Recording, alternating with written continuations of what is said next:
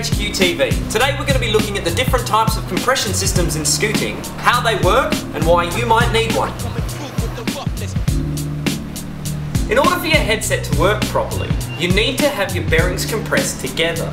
Originally, this was done with a lock nut on a threaded fork, but if you've decided to run your scooter using threadless forks, you're going to need to get a compression system.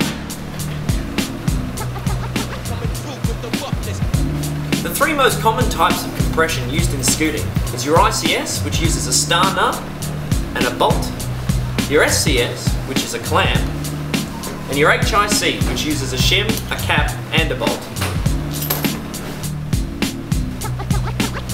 ICS stands for Internal Compression System. This is where a star nut is driven up the length of the bars and a bolt is then fed through the forks, screwed into the star nut, and then held in place like this.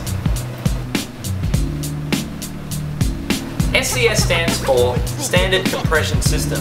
It's a compression system built into a quad clamp, designed for internally threaded forks. Now the bottom two bolts hold the fork in place, while the top two bolts hold the bar. Compression is achieved by sliding the forks in, sending down the little cap on top, and then screwing in a bolt like this.